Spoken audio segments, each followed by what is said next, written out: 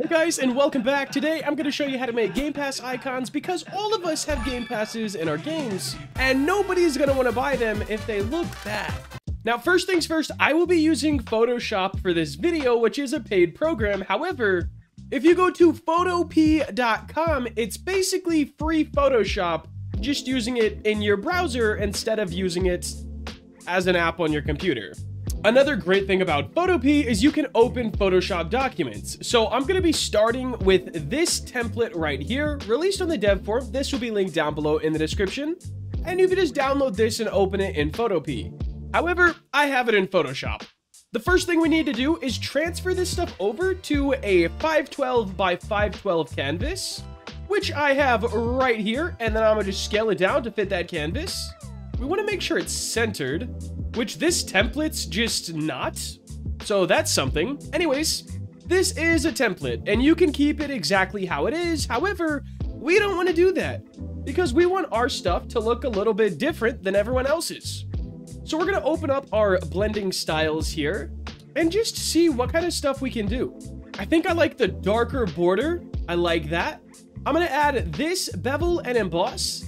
These settings you could play around with no matter however you want, really. But I think I'm going to keep mine exactly where they are. Ooh, wait, the depth up looks pretty nice too. Okay, I changed my mind. I'm going with these settings. Now we have some other layers for some designs within the Game Pass. These are the dots, which I think look pretty cool, but I think they're a bit too pronounced. So I'm going to turn the opacity down to 50%. That is the transparency of an object. And this is the little sunburst thing, which I'll probably keep how it is. Now, my game is a simulator, so more exaggerated colors are definitely going to be better. Kind of like this, except that's like a lot. I like something like this, but I want the darker color on the bottom. So we'll just change our angle like this, and that looks pretty good. Also, the shape on the outside, I don't like how we can see behind it, so I'm going to turn its opacity all the way up. And then we're just going to change it to a bit darker of an orange. Something like this is actually looking pretty nice in my opinion. Now there's a whole bunch of other stuff. We can go on Google. We could type in texture PNG, texture overlays, and you can get a whole bunch of different designs for the back of this. But this is nice, simple, and clean, so we're going to keep it here for now. Now that we have our very base sort of shape laid out, I am going to convert this to a smart object, which is going to make it all one thing, and that'll help us in just a bit. After we have our basic Game Pass done, we're probably going to need some sort of text. Here is what I'm going to use to make text. All we got to do, click our little type tool here, and then we could say ×2, for example. That's going to be a very common thing we use. We'll scale that up. In Photoshop, it's Ctrl-T, which brings out your sort of transform tools. I think it's the same in Photop as well, but I cannot be too sure. The next thing we do is just customize this with those same blending options that we had before.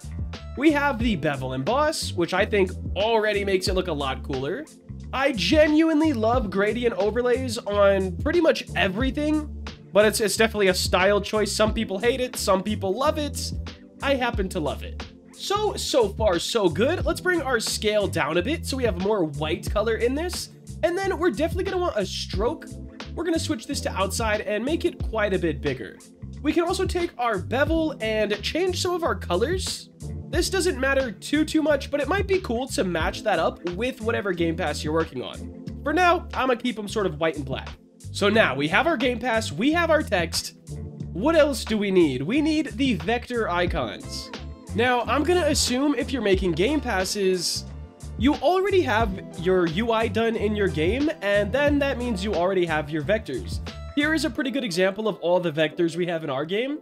If you don't already have vectors, you can go on Google, type in vector pack, Roblox icon pack, literally anything you want, and get images from there. Just make sure you have the rights to be able to use those images. In other words, make sure they're clearly marked free, or they come with some sort of a license. Anyways, since I already have the pack, all we have to do is put them in. So we will start with the ×2 coins because we already have this orange background. So all we have to do when we have our vector image is drag and drop. There we go. And then we just have to resize it so it fits nice. Whenever you're making something in a photo editing software, you need to make sure you understand layers. As you can see, the 2x is behind our coin, and that is because this side works with layers. If we move our game pass to the top, everything goes away. If we move it to the bottom, everything appears. Anyways, we need to make sure the coin is behind the text. Then I think we will move this text a bit over. Common practice is usually to center this. If you do your Control-T again and move it around, it does center on these lines. And of course, these are a lot smaller on the website, so I am zoomed in and it looks a little low quality, but when you zoom out, it's looking pretty good.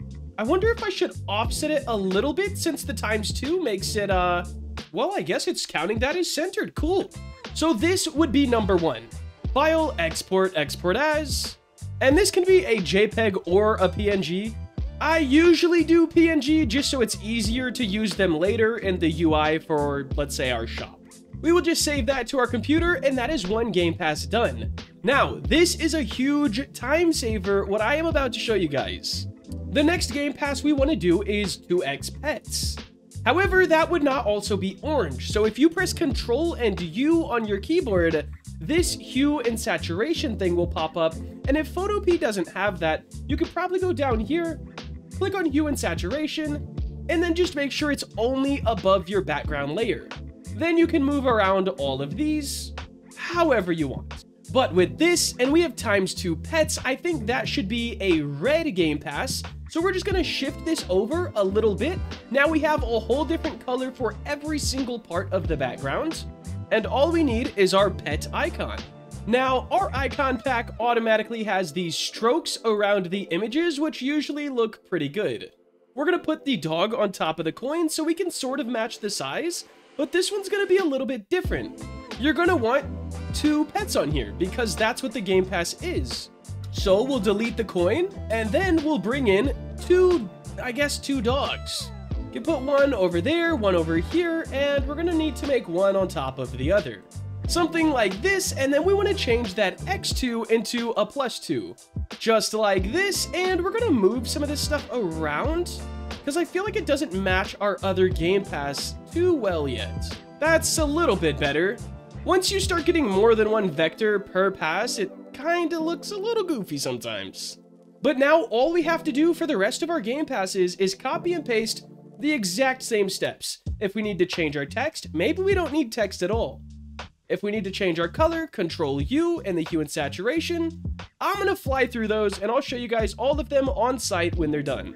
Alright, so we just got all of the images done, but that is only half of the important part. To make a Game Pass, you have 2 options. You can go to your game, and then if you go to your store, you have this plus button. Click that, and it'll lead you to where, well, I guess almost to where you need to go.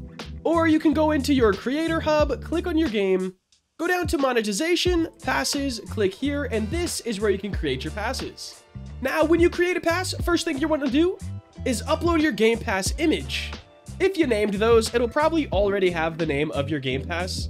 And one thing I want to talk about real quick, everyone, is so simple with their Game Pass descriptions, and there's never any flavor to them. Like this, the description for most of them would be like, gives you 2 times coins. And it's just not really that fun. But you also don't want to get too overly complex with them as well. I'm gonna say double your earnings with 2x the coins while you farm. Nice, short, sweet, but also not just a boring, Game Pass description. Then we just click Create Pass, and boom, we have 1 Game Pass created. Then you'll have to go into it, and our game is private now, so I don't think we can actually put it, we can put it on sale. But you set your price, put it on sale, and there you go. It'll show up underneath your game. Let me get all of our Game Passes added for the game. I have no idea on prices yet. And just like that, we have all of our Game Passes super colorful, very aesthetically pleasing, and it gets rid of that ticket icon that Roblox gives you. These bright images partnered up with good descriptions, it's time for your game to make some money. So best of luck to all of you guys, and hopefully this tutorial helped you out.